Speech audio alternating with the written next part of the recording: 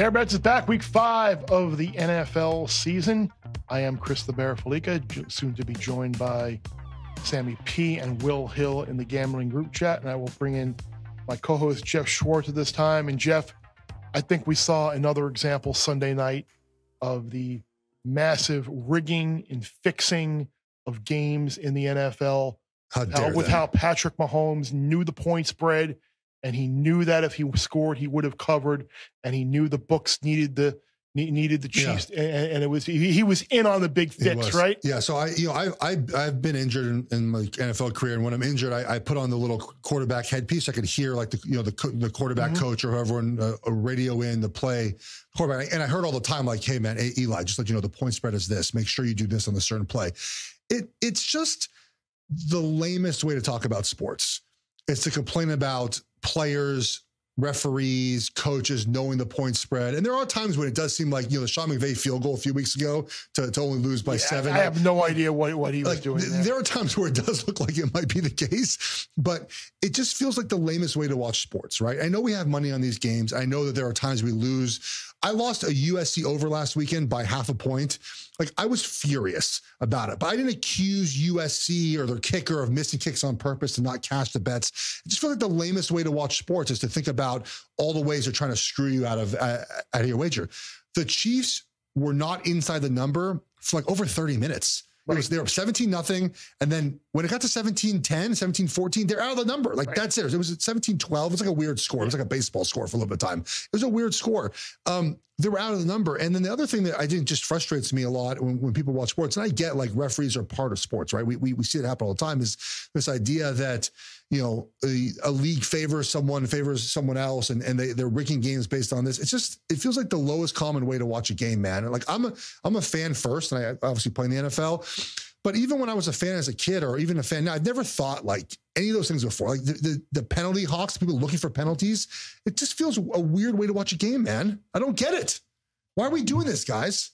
I think, again, people just don't like the Occam's razor theory of like, it's the most common explanation. Oh, by the way, all Patrick Mahomes needed to do was to get the first down, not score, so he could just take a knee and end the game. I was the only 100% chance that the Chiefs win the game is if he gets the first down, he doesn't score, they keep the ball, ball game. He scores, Jets get the ball back, and maybe it's a astronomically slim possibility, but the possibility 0 is 0, whereas whatever it is not 0 is not 0. Correct. So. And so he made the right choice. Look, the officiating, I get it.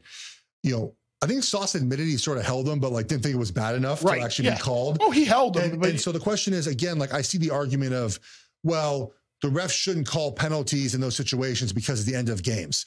I used to sort of feel that way, but then I think about the entire game. Like, what's different between that and what happens in the second quarter? If it's a penalty in the second quarter, it's a penalty in the fourth quarter.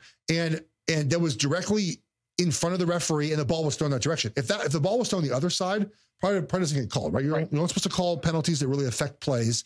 And he held him. Like, he held him, shouldn't have done it, got a penalty, move it along. And so it's just social media makes it worse, right? Because we can complain about stuff. And the referees, guys, they watch the plays in full speed one whole time. They don't get slow-mo replays. They don't get zoomed in. They don't get the benefit of watching it multiple 3, 4, 5 times, Bear. And so, I don't know. I just despise the way we talk about these games when it comes to officiating and gambling sometimes on social media. Sometimes? I'm like, this is my old man rant. Get off my lawn. It frustrates me. But the Chiefs, look, they're terrible in those situations. On the road as big favorites. They go back on the road this weekend as not a big favorite. Numbers come down too. Vikings getting some money. Yeah, I'm not surprised there. The Chiefs' offense is fascinating so far. I think it's a storyline we haven't talked very much about because we just expect them to be fine. Their defense has been outstanding. Their defense is good enough to win a Super Bowl. Like, their defense is fine. Offensively, they gotta find some sort of intermediate option. But I trust Mahomes. People on the Vikings, that's a lot. It's interesting. Would you be in the Vikings? Hell no. Yeah. The list. It's funny. The list of teams that I don't think I could ever bring myself to play: Vikings, Chargers. Oh, geez. How about the Chargers this weekend? Again, the same chargering as usual. Like, you go for it on fourth down because you're smarter than everyone else. You get stuffed again on fourth down with a quarterback who has a broken finger, who can't hold the football. You're playing a rookie quarterback with, I think they had less than 2 timeouts, maybe 1 or 2 timeouts, who'd have to drive the length of the field to score a touchdown on the road in his first professional start. And you go for it and get stuffed. And then when you really hadn't been running the ball all game. Correct. And then you have an interception. You're up 7 again. And it's outside of 2 minutes. And you don't tell him to score a touchdown. Like, Staley's like, get down. Like, no, score a touchdown. Like, you score, you're up 14 points, you win. It's but you and Aiden O'Connell to the end zone. That's it. They're just a poorly coached team, man. It's so frustrating. They're wasting a generational talented quarterback because Brandon Staley is still their head coach. Frustrates me a lot. Do you have any gripes? I've been screaming about football. Do you have any gripes off your chest?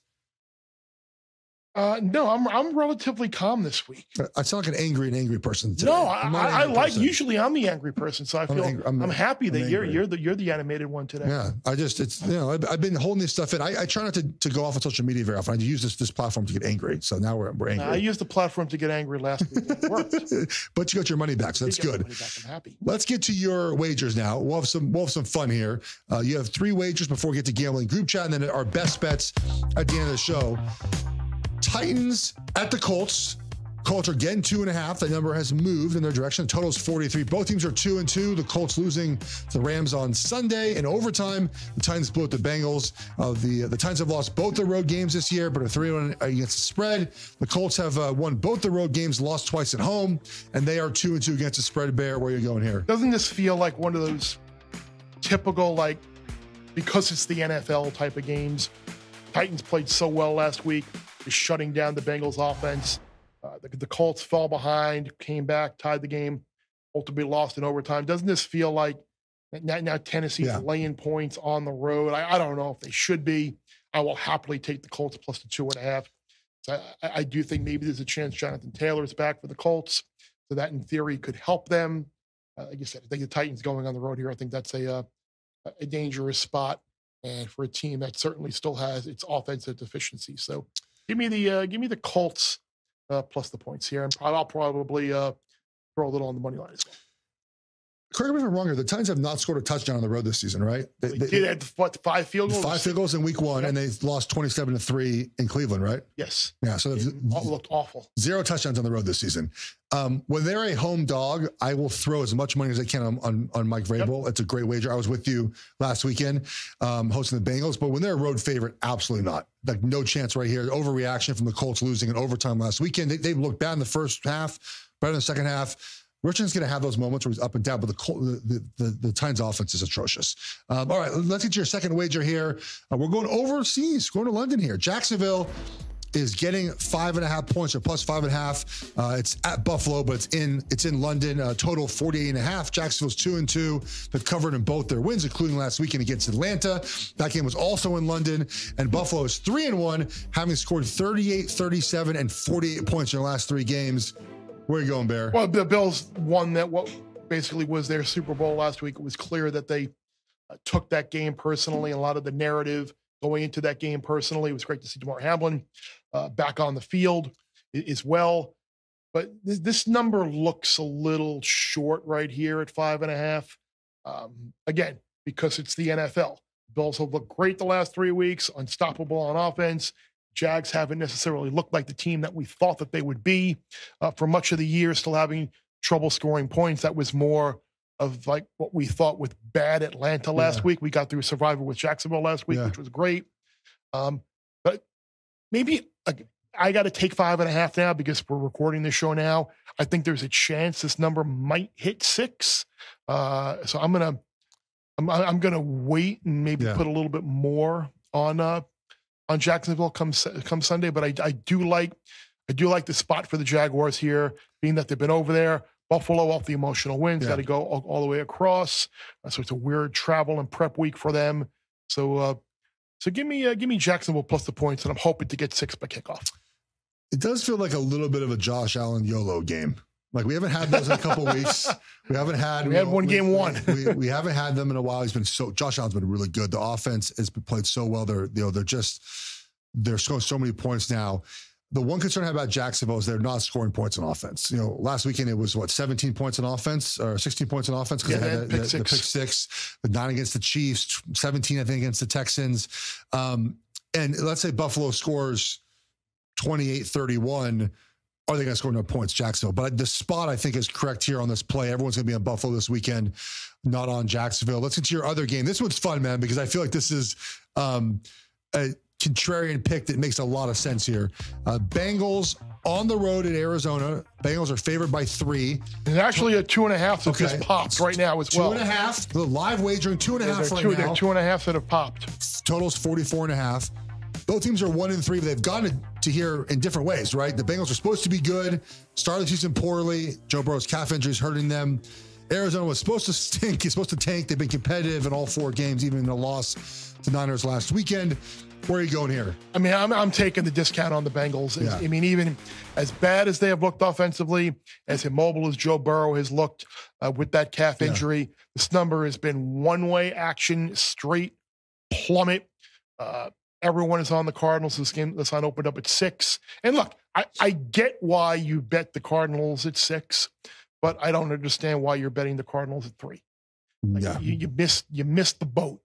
I just refuse to believe that. I don't want to say I refuse to believe, but I think it's a little bit of a combination of an overreaction to how good the Cardinals might be because they've been competitive, and there's definitely a reaction to.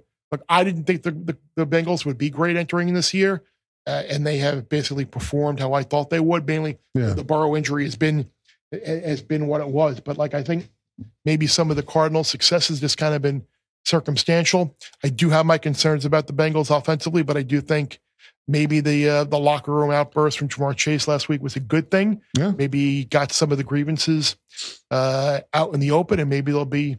Well, is he open or not? Is he open? Is Jamar Chase open or not? It's always open. He's always open. Yeah, he's always open. I'm open every play. Yeah, open every play. I think it's a great spot to buy in the Bengals.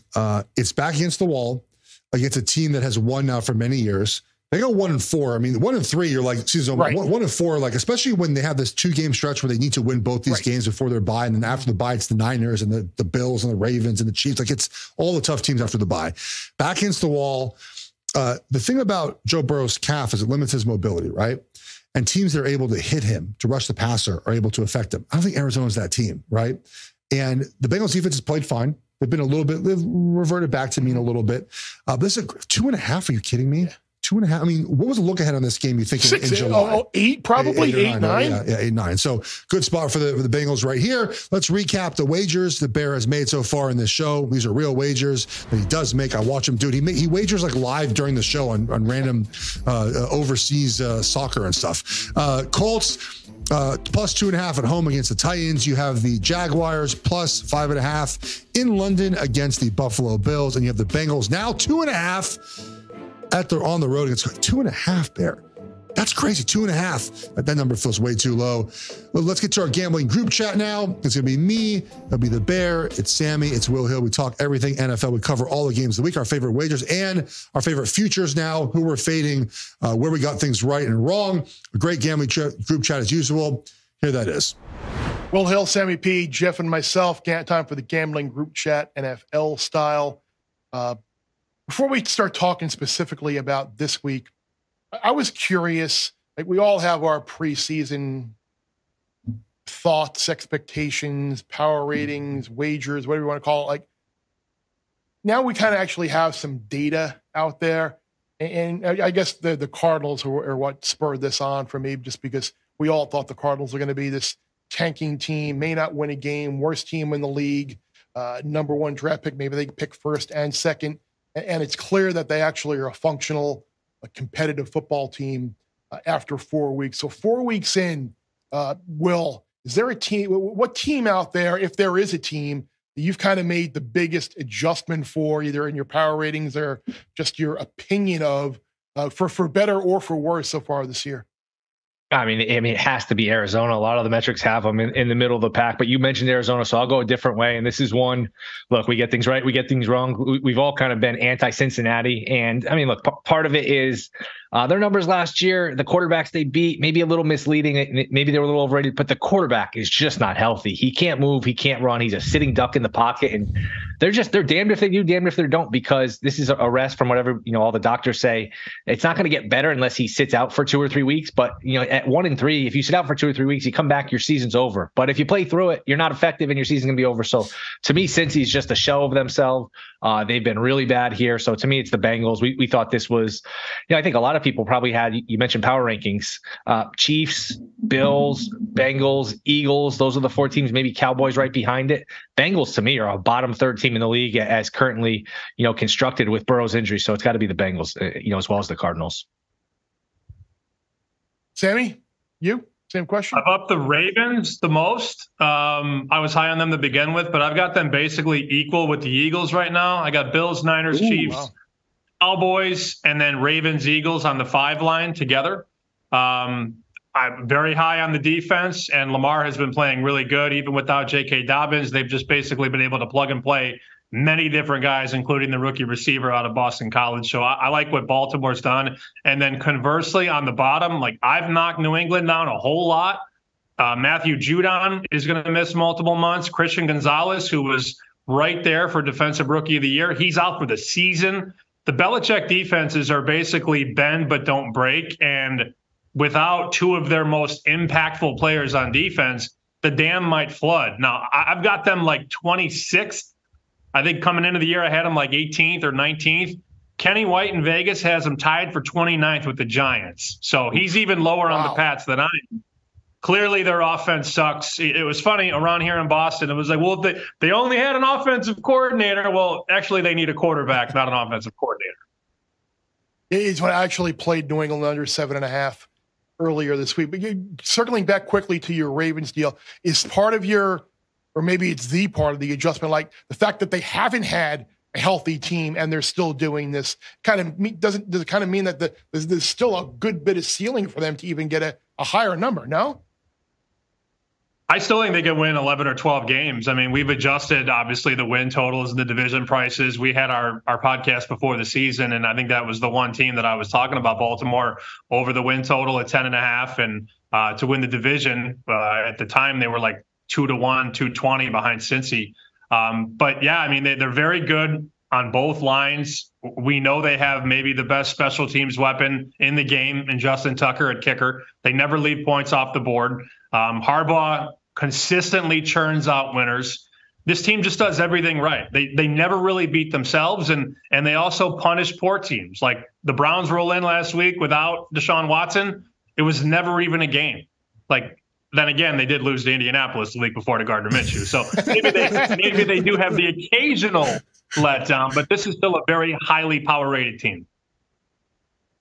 I think I've been wrong most on 2 offenses this year.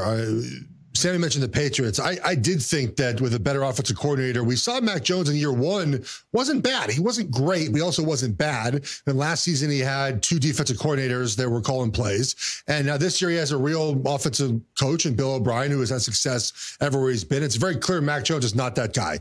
It's very clear. They got to find I saw a quarterback mock to them already in mock drafts for next year. And the other teams, the Steelers, we saw glimpses last year of Kenny Pickett being able to do some really good things in their offense. And they have been horrific on offense. I know he might not play this weekend, but they have their offensive line has not been good. The play calling is atrocious, which you sort of already knew with Matt Canada. But again, there were moments last season where Pickett overcame that. George Pickett is a fantastic wide receiver. They can't get him the ball enough. To me, I was wrong about Pittsburgh's offense. Their defense is still really good. Maybe Tomlin ekes out 9 wins and they keep that over 500 streak going for so many years now. But I'm dead wrong on Pittsburgh.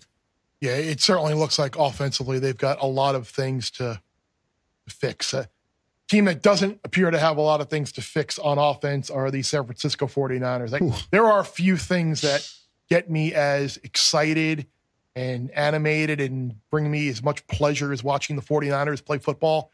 I just love their offense, and they are just a great team to watch. And I'm not going to enter this game with a single cent wagered on it. I'm already maxed to the gills with 49ers futures. maybe I'll hop in live, but I can't wait for Sunday night for Dallas, San Francisco. It's going to be I think a great game. Dallas has played them tough in the playoffs the last couple of years before the Niners ultimately won but both of those games. I see mostly 3.5 out there now. Dallas obviously had a point to prove, I think, last week against the Patriots, completely blowing New England out. Jeff, you interested in getting involved here? Well, I think the Niners win this game because I think they have some advantages, especially with their defense against the Cowboys' red zone offense, which has been atrocious. The red zone offense looks like they don't know what they're doing. I wonder once, like, the knee-jerk reaction that people are saying is, "Oh, they need Ezekiel Elliott back." Only one person saying that, and he's wrong about that.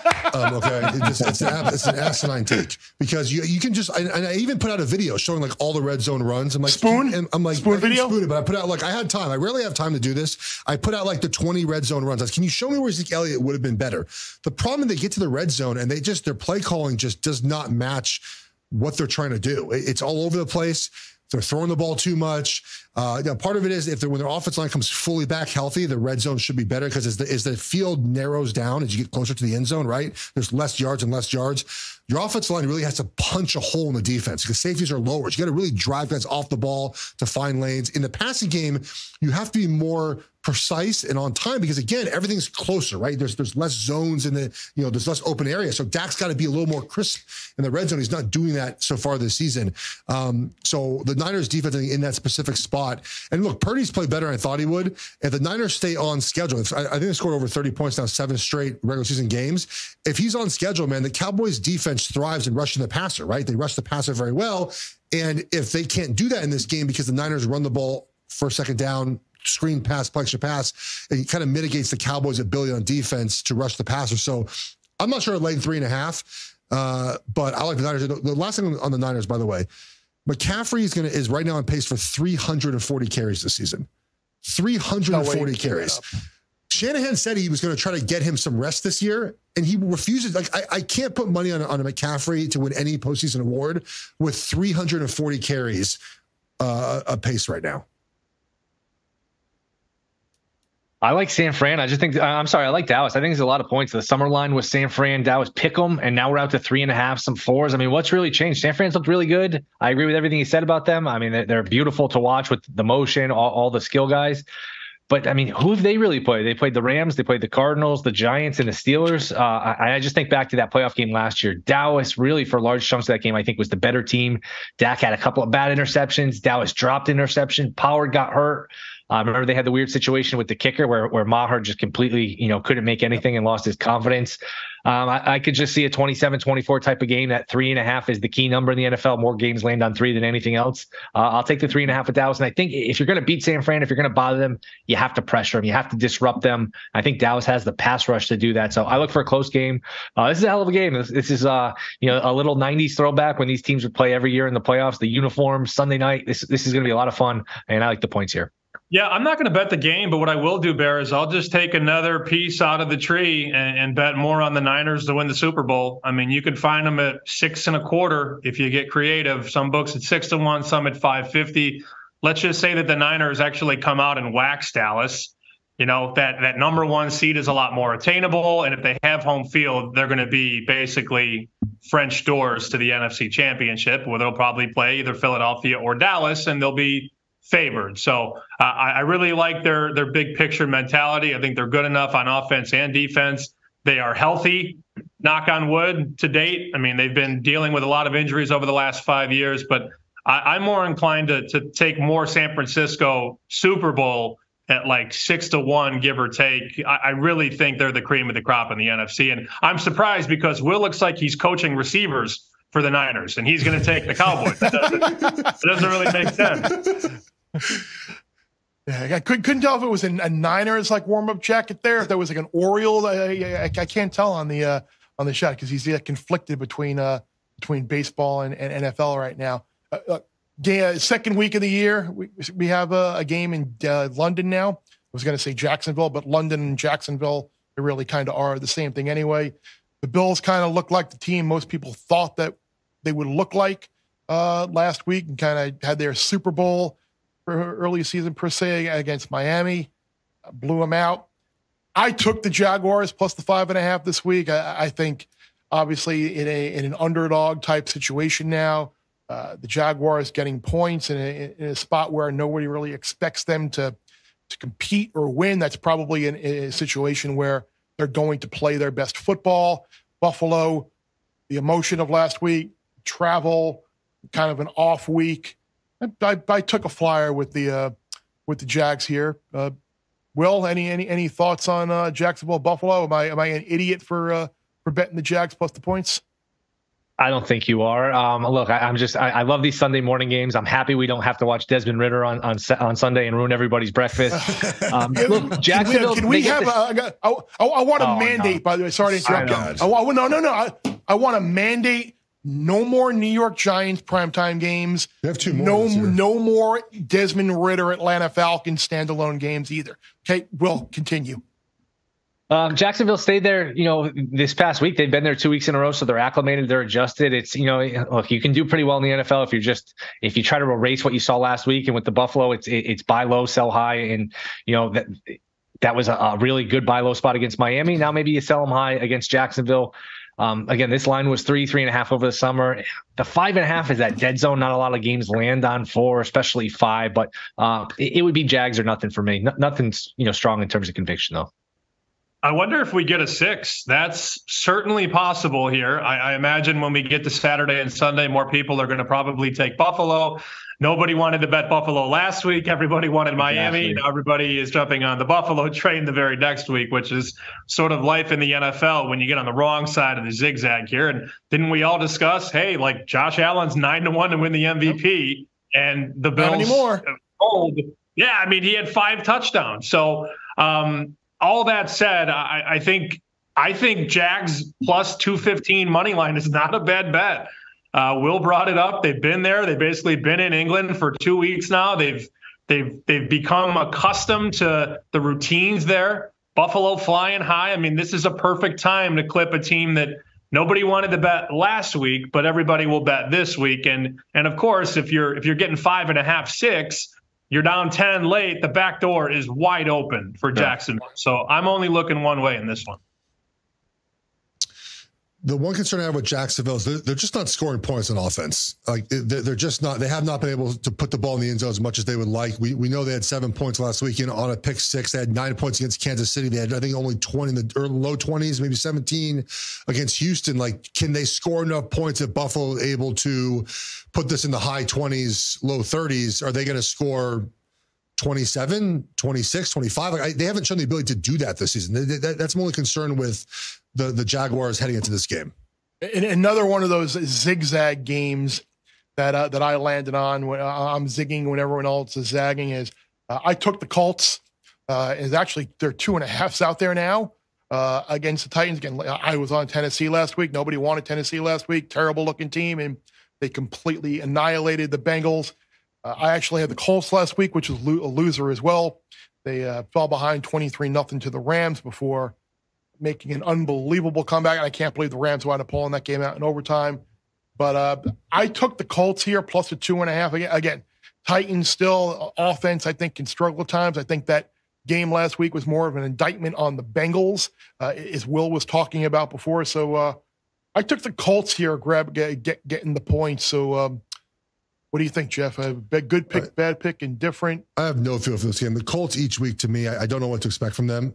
With a young quarterback, they still, I think, have some ups and downs we saw last weekend, right? A lot of down, then a lot of up, then a little bit more down. But I think Tennessee, to your point, they've obviously lost the 2 road games. They covered the first one. They just have been a different team on the road. At home, they feel more comfortable. They're making more plays on offense. I just never trust Tennessee's offense at all times. Like their offense to me, so I'm just kind of a stay away for me with both these offenses that I don't kind of trust throughout 60 minutes. At 2.5, it's a nice teaser piece. So at 2.5, I just feel like that's a dead number where, if I can't get the 3, might as well just use it in a teaser leg. And this game should be close, should be low scoring. Somebody should win by, a field goal, 1 score. So to me, Colts as a teaser leg is certainly a good play. See, it's interesting. You guys both like Adam Chernoff. Go ahead, Sammy. Pretty well.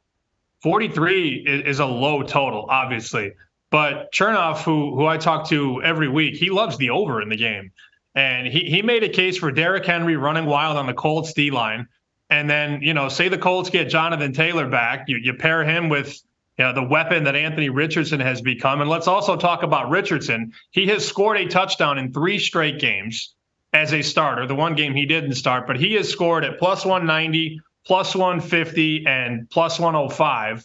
That's probably going to be minus money really soon because the books always catch up. But they have been very good. And Bear, I think you talked about Shane Steichen for Coach of the Year a couple of weeks ago. I don't think that's still a bad bet right now. With everybody's fawning over McDaniel and Dan Campbell, but this guy puts points on the board, and we saw it last week against the Rams.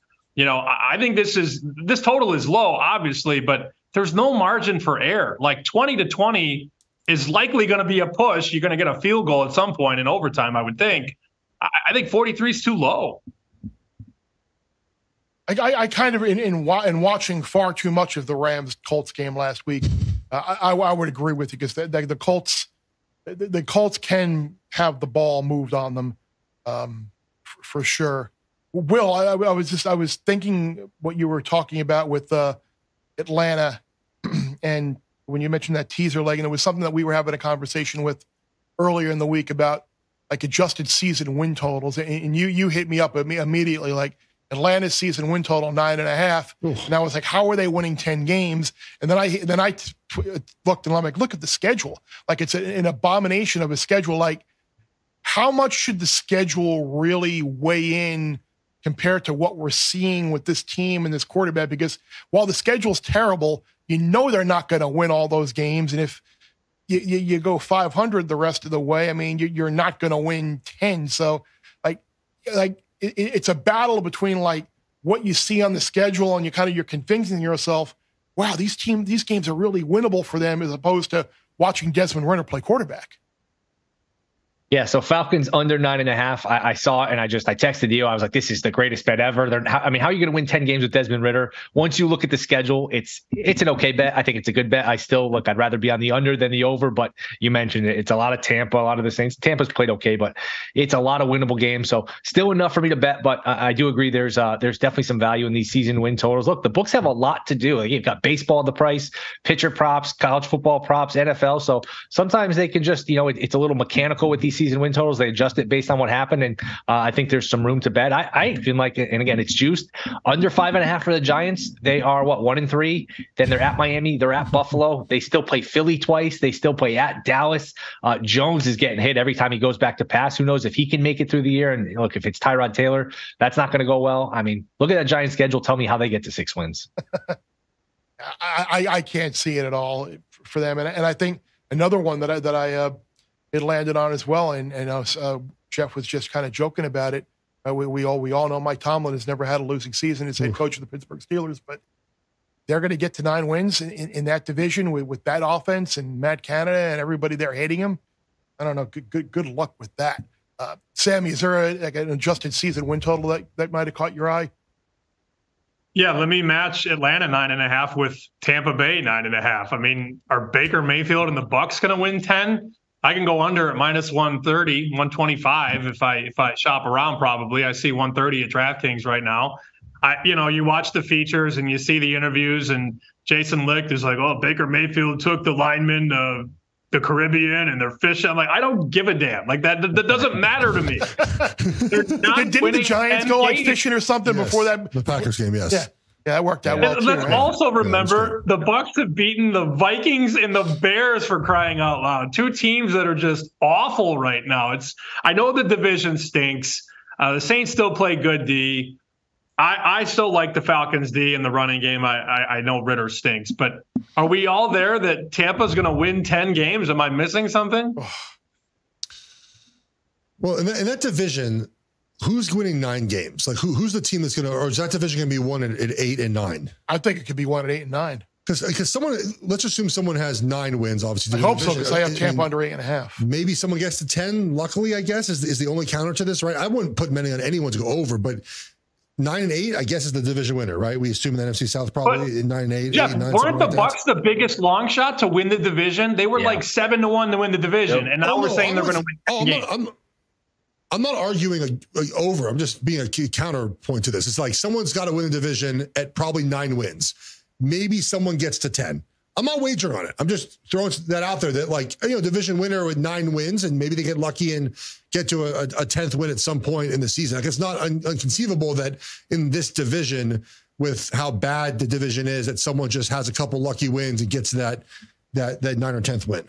I want to put your Kansas City Chiefs expert hat on right now.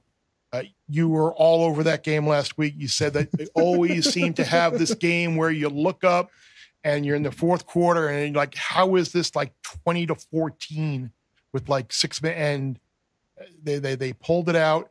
Now you're going to Minnesota, who Sammy talked about how bad the Vikings are. Sorry, Will. And now you're only laying 4, opened at 6, down to 4 on the road. Like, that might be now reaching a playable point to lay the points with the Chiefs. You wouldn't think that they're going to put together another subpar offensive effort like that. But that's my question. I took the long way of getting there. Like, what real concerns are there with this offense? Because the defense looks really good, but they just seem to be missing something at the wide receiver position right now. So weirdly, I don't think I ever said this. I think they miss Juju. Like, they missed that intermediate wide receiver. Like, they have obviously MVS, who's supposedly the deep guy, who again doesn't catch the ball a lot, and then they have Travis Kelce, obviously, who's sort of the do-all, and they're missing that middle of the field guy from Mahomes to throw to. It was, I guess, supposed to be Sky Moore. Maybe it's supposed to be Tony. Maybe it's supposed to be Rice. Ross is not really that guy. I know Chiefs fans want Ross to play, but they're sort of missing that middle of the field option, short intermediate for Mahomes, but they're going to be fine. The Chiefs game was so predictable. They get up big. They sort of just like stop trying very hard. Mahomes throws 2 terrible interceptions. And then, of course, the referees who are paid to have the Chiefs win every game help them out at the end. So glad you finally admitted it. Yeah, I finally admitted that one. Yep. The NFL is paying for the Chiefs. Yep. And so I don't know. I think it's at 4 now. Yeah. People bet. Oh, geez. They're going to win this game by more than 4, right? I would think so. I mean, they played terrible in New York and won by 3. I mean, they should have won by 10. Mahomes slayed at the very end. A smart play by him. But, like, they had a chance to win that game they played a terrible game and should have won by 10 in New York. Will and Sammy, you guys firing in now on the Zach Wilson Comeback Player of the Year tickets after that performance on Sunday night? No, DeMar Hamlin already won that. Yeah, exactly. You stepped foot on the field. I think it was predictable. No, it was predictable him playing well with Melissa Stark in the building. Is there a fade opportunity this weekend for them in Denver? Because absolutely. I feel like there's, the Zach Wilson thing is great, but it was like a 17-minute, 18-minute stretch where he played really well. They hit a bunch of shots against man coverage. Like, that was it. Like, that was the end of it. And, everyone talks about the officiating, blah, blah, blah. It's so lazy and lame to blame officials for wins and losses. Zach Wilson dropped a shotgun snap. That's why they lost the game. He just flat out dropped a snap, and that cost him 3 points. Like, that's the reason they lost. It's not because of the officials. And now he goes on the road. Denver's defense is atrocious. I get that. But are we expecting back-to-back weeks of Zach Wilson being serviceable? And people who want to harp on that officiating call, the Sauce Gardner holding, like the play earlier in the game where they flagged was it Noddy for a horse collar when that was bad. It wasn't a horse collar, and Breece Hall, I was grabbing him by the face mask, and somehow that was a penalty on. It's amazing. Only penalties that happen at the end of games matter. You didn't know that? Like, this only ones that matter. I did not know the that. only ones that happen in the last 2 minutes when we slow down the cameras and we slow-mo and we show every replay possible. Then we get the Terry McCauley talk about. Like, those are the ones that matter. Nothing happens early in the game matters at all. Just the ones at the very end are the only ones we talk about at all times on social media. Sammy, you going to hop on the Sean Payton train with me this week? Lay the 1.5? Hell no. Are you out of your mind? Let's go to a different game quickly. If I would have told the group chat that on October 8th, the Cincinnati Bengals will be laying 2.5 against Arizona on the road, how much money would we have collectively bet? I mean, I get it. And this podcast has done a great job of chronicling Cincinnati's weaknesses. Will has been all over this Bengals short all year, and it doesn't look like they're going to make the playoffs. But are we really not going to lay 2.5 with the Bengals this weekend? I laid 3 already. I'd like to take the cancel wager option and find 2 and go to that 2.5 and lay that instead. Arizona's been the better team, though. They really have. Here's the question, though: Can the Cardinals rush the passer in a way that affects Joe Burrow? And the answer, I think, is no, right? Like the Bengals' problem is that Joe Burrow is sitting back in the pocket and sort of getting hammered by pass rushers that can affect him. That's what the Cardinals do, right? Like can they affect Joe Burrow and make him play a game he doesn't want to play on that bum leg? I think the answer is no. Like the answer is they can do that. I'm kind of with Sammy here about like the Bengals are. I know they're not playing as well, and Will's correct on that, but Arizona can't do the things that have bothered Joe Burrow so far this season. Yeah, are you betting it there? Are you laying 145 money line? What are you doing? I laid 3 with the Bengals already, so I was not expecting to get it. The money line's coming down too, man. It's like 145 on the money line. Wow. Perfect. That's even better. Like I get it with the Cardinals, but at the same time, if you want to shoot holes in their season, you had the Washington doing all that they could to keep them in the game week 1. You had the Giants, who are one of the worst teams in the league. You had Dallas without a couple of their starting offensive linemen, and Dak pulled Dak, and somehow they had the massive red zone struggles. And then last week, 49ers got up big with the massive game. This week, maybe a look. I don't know. I'm just throwing stuff out there to maybe justify why I bet Cincinnati. But I do think the Bengals are the right side here. Hopefully that's the great thing. Either I'm going to be right or Will be right, so we can promote that we gave out a winner on this game on the pod next week. I'm just looking down the slate here for anything else. Go. I will just play devil's advocate. As somebody who has Arizona under 5.5, under 4.5, and under 3.5, like I'm worried I'm going to lose all those. They terrify me. Even last week, like, all right, San Fran gets up big. They're down 5 with a 2-point conversion to cut it to 3. They just never stop playing. Yeah. Dobbs, look, I mean, Dobbs, it's amazing. Zach Wilson goes second in the draft. Dobbs is off the scrap heap. Dobbs looks like a legitimate player. They've gotten something out of these draft picks. They're terrifying to bet against. They should really be 4-0 against the spread. They dropped a touchdown in the end zone last week. Ertz, and then I forget who else dropped the second one. So they're feisty. They've been okay. I've been wrong. Everybody's been wrong. Everyone's like, this is going to be the worst team. They're going to win 1, maybe 2 games. They've been okay. Yep. Guys, which double-digit dog would you take the points with? The Giants at the Dolphins or the Panthers at the Lions? Panthers. Detroit laying 10 just doesn't sit right with me. No, not the Fighting Dan Campbell's. No, 10's not. The Panthers, I think, are really bad. Is there a third option? Like they've been. There's no. You have one of those 2. Those are 2 double digits so far. Hey, I was just 10.5 next Thursday against Kansas City. You could take Denver next Thursday plus 10.5.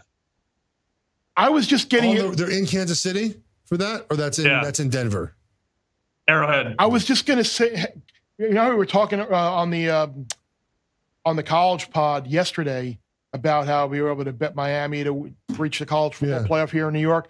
I wanted to pull up I guess in New York, you can't bet NFL awards because I'm looking for the awards tab here and I don't see it. So I was going to ask, like, are we in a position now where you could just get your arbitrage calculator out and bet Jalen Daniels, Network College, Kansas, sorry. Sammy breaking my injury. Could we bet Jalen Carter and Devon Witherspoon and just arbitrage it out, and you're guaranteeing yourself a profit, especially with Christian McCaffrey out now for the year? Like, isn't it either the defensive rookie of the year? It's going to be Carter or Witherspoon, right? I think so. I'm looking at the odds right now. Carter's more visible. Carter's minus 115, Witherspoon 175 at DraftKings. I'm sure you got different numbers at different shops, obviously, but if you could get them both at plus money, I don't hate that idea. And then just for context purposes, Bear, after Carter and Witherspoon at minus 110 and plus 75, Brian Branch, Will Anderson 9-1, and then the next guy 30-1. No. Yeah, still a lot of time left, though. Still a long season. There is. Voice of reason, Will Hill. I like that. Yeah, that's only if injuries happen, right? I mean, that's the long, which happened Gonzalez, obviously, but Witherspoon is the more visible position, right? Like, he's the guy we see making plays. We don't see Carter making plays. Carter's not a sack guy. Like, I don't know if rookie of the year is going to be because they have a bunch of tackles for losses and their run stuff rate is really high on PFF. Like, to me, it's Witherspoon or nothing, right? I mean, I guess your point, you could both bet him back and forth, but Carter, I mean, what does he have to do? He's got to get more sacks, right? Like Witherspoon, we see him intercepting the ball. We see him making tackles down the box. I think it's hard for Carter to win this award. Sammy, Will, before we let you go, any game or bet or anything we didn't cover here? I know we didn't hit on every game. There are a couple of games we didn't touch on, but Will, I'll let you go first. Anything out there that you want to share with the people? No, I think we pretty much covered it. It's amazing how fast the season goes by. We wait so long, all spring, all summer for this season to get here, and you look up and it's week 5. It's like, man, you blink and the season's like a quarter of the way over. So it just goes by quick. So got to enjoy it. It's so funny because before like you said, it goes by so quick. I was kind of joking with you the other day. Like all week long, I look forward so much to Sunday getting here, NFL, just settle in, watch the games. And then by the end of the day, I am so happy the games are over because I just can't handle the swings and the call. I have the Colts. They're down 23-0. I'm MFing them up and down and living in. They're in the game. And it's just, you talk about a complete emotional roller coaster, NFL Sunday. So the swings are incredible. Sammy, anything? Sorry to interrupt you there, but anything for the people? No worries. It's your show. You can do whatever you want. I did trash the Pats earlier, but I would probably lay 1 at home with them. You know, it's one thing to lose to Dak Prescott and Jalen Hurts, but when you start losing a banged up Derek Carr with a shoulder issue or Jameis Winston, then it's really torpedo time here in New England. I think this is a good buy low on the Pats. I don't think they win 7 or 8 games, but I would certainly lay the penny before I would take it. With the Saints. And I want to give a shout out to the crew here. I don't know if we all saw the YouTube short that they put out when Bear was making a live bet last week. Like he's like licking his lips. Like we're all talking about something and Bear's not even listening. He's just firing in a bet. I was going to say, that was the Bears under 5.5. I was licking my lips. I had the little honey jar here with the Bear and just betting against the Bears. It was a perfect opportunity. I was good. So, no, you were not listening. We were watching you on the ISO cam, not listening. I have this thing in my ear that allows me to listen. I can multitask. That was like yesterday on the Zoom call to pre-prod. I had a cat to my right who was just begging for attention. So I'm like literally like this the entire time, like leaning over. And well, you're also watching a soccer match and making sure. I was. We survived the double down on Feyenoord's team total going under. It was not a very Atletico Madrid performance for the first 45 minutes. Of course it wasn't. But we got there.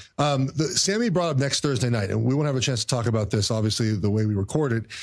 My favorite NFL stat is the Broncos have more recently won a Super Bowl than have beaten the Kansas City Chiefs. Wow. Just had to get that out there. Yeah, I want to make sure Broncos have to understand that. Yeah, they have not beaten the Chiefs since the middle of 2015 in the regular season, and they won a Super Bowl. That is a hell of a stat. The Chiefs own them. So if it's like a survivor pick, I don't know if you have Kansas City still left. Like the Chiefs are going to beat the Broncos again, and it's funny to laugh at the Broncos fans who get really upset by the Chiefs beating them all the time. It's funny. Top of my head, I think those games are close, right? A lot of those games have been close. Denver's been competitive with them. Fangio has been able to, do a decent job against Mahomes, but yeah, they never beat him. That's amazing. Yeah, but they just don't score. Like they don't score. Right. Like, it's Drew Lock. It's a bunch of Drew Locks and like just the quarterback's not healthy, and it's just Osweiler. Osweiler. Yeah, the Brock Lobster. Yeah. Is it a rivalry game though? That's an inside joke for Will. Well, Frank Clark is there now, and Frank Clark said no. He said you have to win for there to be a rivalry. I'm with him. That's right. But you're right. We did that game. I was at that game a couple of years ago on the final week of the NFL season, where the Chiefs needed to win for the home field, and it was a close game. Denver hung around that. Sammy, New Orleans just absolute biggest frauds in the league. I mean, like every year, like we think this team is like, oh, they got all these weapons on offense and Derek Carr and someone has to win the NFC South, guys. We've called the Falcons, the Bucks, and the Saints frauds today. One of them is going to be a playoff team, right? And host, right? They're going to host a playoff game. Like the Cowboys or Eagles are going to an NFC South team in Wild Card Weekend. That'll work out just as well for the NFC South team as it did last year. All right. Hopefully this week we'll have fewer emotional swings. Hopefully we'll be able to get through it. Hopefully it'll be profitable. Until next time, Sammy, Will, Jeff, be well. Sammy P's number on the Ravens there that we were just talking about, kind of surprising. 5th, tied with the Eagles, they said, right? But they just find ways to win. I mean, yeah, they did lose to the Colts, but there's a thing about watching them play where it never looks easy, right? Like it's a great way of putting it. Like they won pretty easily against the Browns. Obviously, the Stefanski decided that he was going to make DTR into an air raid offense for some reason, throw the ball 1,000 times. But it never, when you watch them play, I never think to myself afterwards, man, that was just an easy old win there. Yep. It just always feels like a grind for every Baltimore game, and they're a good spot to be in. Let's recap your wagers here before we get to the survivor pick here. You have the Colts plus 2.5. You have Jacksonville plus 5.5, and the Bengals minus 2.5. You feel good. I like those. I feel good. I like those. I feel good. Yeah. Hopefully that's a 3-0 right there, and hopefully we make it a 4-0 with the best bet later in the show. Well, let's hit the survivor, buddy. Well, last week there was very little carnage in Survivor last week. All those big favorites did wind up winning. Those of you that rolled the dice with the Vikings, congratulations. You survived. Those of us who, like yourself, who went with the Jaguars, that was a kind of another one. It didn't look easy, but you never really felt like Arizona was Atlanta rather stinks. Was in the game. Yeah. And again, here we are. Atlanta's favorite against Houston this week. Houston's playing good football. They are. Yeah. But again, this is one of those because of the NFL type of games where you could see Atlanta maybe winning against Houston coming off the big win at home. Yeah, I'm not betting on Atlanta. Yeah, Survivor this week, it looks kind of straightforward. Like, I don't think there's really one of those really risky type trendy picks that people are going to be on that could wind up just knocking a whole bunch. Like, if there was one, maybe it would be the Eagles, but I really don't know why you would take the Eagles laying 4 in, or just to win the game outright, against the Rams. Like that's not a play that I think people would make. I mean, I think it would be the Panthers beating the Lions would be the play that ruins everyone's weekend. Well, that's what I was going to say. I think the Lions are the best. I mean, the Panthers are probably the worst team in the league. They're bad, and I think the Lions are. Again, you obviously check your Survivor rules, because some pull the big circle one. Obviously, Thanksgiving Day is its own entity, and you'll need to save a team or teams for Thanksgiving to give yourself options. But if you're in one where you're just picking a game a week and Thanksgiving is part of that's what I'm doing, the Sunday game, the Lions is a good way to I don't know if I'd lay 9.5 or 10 with the Lions, but I don't think the Lions will lose to we'll lose at home to. Could you do Miami this weekend? I think Miami still has some future value. You got a couple of games against the Jets, and you got some other games later where they have value. But I get the Lions. You still have a couple of games with the Bears, but there are other. I went through the grid, and there were other options that week that are fine. The Lions would be my top pick, and if you want the old risk reward, take a chance. Denver. It's Denver. We got beat by Denver against Washington in a game that Washington trailed 21-3, and Denver blew it. But again, it's hard to trust them. But I think it's an opportunity where people kind of are high on the Jets now because Zach Wilson had an okay game against the Chiefs, and the Jets look better. 2 weeks in a row, it's not going to happen. And that's the thing. So I think if you are in a bigger pool where maybe you're going to need some variance, and you maybe want to save some of the better teams for later on to give yourself a little bit of a game theory type of edge, might want to consider the Broncos this week.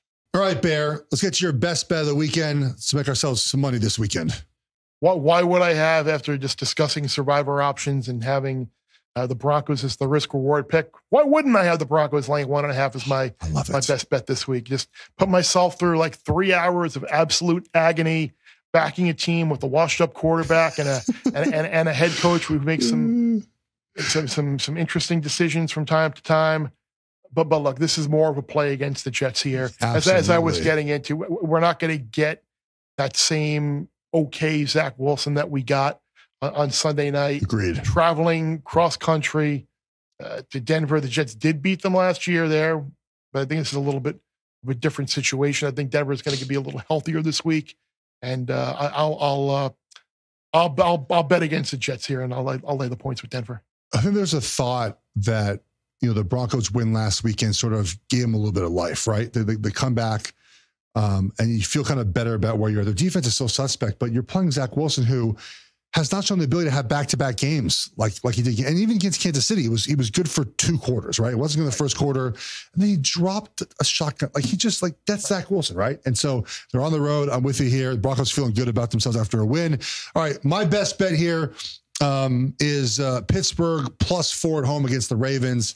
Mike Tomlin as a home underdog in the regular season is 6-2 against the spread. It's a great spot for Tomlin. Plus, 4 of the last 5 games in this rivalry have been 3 points or less. It's a good spot. I know Kenny Pickett might not play. It might be a good thing. Mitch Trubisky running around making plays. But again, these games are low scoring. The under is a good spot here as well. They're low scoring. They're physical. They know each other well. They bring out the best in each other because Pittsburgh's offense has not been very good. But I think you play Ravens team and the best just comes out of these teams. And I feel this game's going to be right at 3-point spot, probably under as well. I like the 4 points, man. This game opened at, I think, 1, Pittsburgh favored by 1, and then they're moved all the way to 4. I see an open Baltimore -2. Yeah. Now it's up to 4. That's a lot, man. It's even 4.5 at circa. 4.5 at circa. Well, yeah. I guess we could change the graphic, but Pittsburgh here +4. But that's a great thing about it. Numbers changing throughout. It changes as we go through. I just have Pittsburgh +4 here. I like backing Tomlin as a home dog. It's one of my favorite things to do. And when you don't believe in Pittsburgh, when you believe in Baltimore, it's a 3-point game, and we know this is going to be 2017. We know this is going to be. It's what you were just talking about. How it never looks like fun or easy with the Ravens. It's always something. They have a lot of injuries still. A lot of injuries. No, they do. That's what made me kind of surprised that Sammy had them rated so high. It kind of what the ceiling might be if they are able to get healthy at some point. Well, I mean, it'd be even better in a tough AFC. Before we get out of here, guys, I want to remind you about Fox Super 6. It's not too late to play the free Fox Super 6 game for week 5. Just download the Fox Sports app right now and make your picks for a chance to win your share of $10,000 in weekly cash prizes. Free to play. Free to play and free to read on foxsports.com. I'll have my Super 6 column up there. I'll kind of handicap and break down the categories for you to I love it. It's my favorite thing all week. Take under advisement. It's cool because I don't play fantasy sports anymore. I just don't have the time. But it gives you a little bit like a fantasy flashback combined with the wagering aspect. So love it. A little bit of something for everybody. Yeah, there we go. Is that it? We're done again? I think that's it, buddy. It's up to you. It's your show. Another one flew through. I know. You believe it? Week 6 in college football, week 5 in the NFL already. It's crazy. October's here. Before we know it, November will be here. It'll be playoff scenarios will be coming out. It will be interesting. So that was fun. Group chat always fun. Kicking it around with the guys. Always fun to hear you vent and rant about the Chiefs. It's not the Chiefs. It's complaining. Complaining about officiating. Enough of it. Enough. I'm with them about the Lane Johnson, Trent Williams kind of. They over officiated Jawan Taylor afterwards. Come on, officials. Well, see, here's the thing: is it the prejudice against the Chiefs now with Jawan Taylor, or which way, or the Chiefs got now? They got that's why they call the penalty on Sauce, because they needed to throw one in there to make it look like they actually aren't against the Chiefs. Do you ever notice how the best teams in sports always get accused of getting all the calls? And you wonder why, because they're the ones that overcome all this, right? They're like the Chiefs, the safety leadership and the safety, the horse collar, and they decide, screw it, we'll win anyways. Bad call. So, exactly. It happens. Get over it. It's football. It's life. You get bad calls all the time. Make it happen. Well, we made it happen here. Hopefully we can make a winning week happen. For Sammy P, for Will Hill on the Gambling Group thread, for Geoff, I am the Bear. Appreciate you listening to Bear Bets Podcast. Make sure you subscribe, rate, review, download. Check us out on YouTube if you want to see all of our animated facial expressions while we record this thing as well. And most importantly, remember, the less you bet, the more you lose when you win.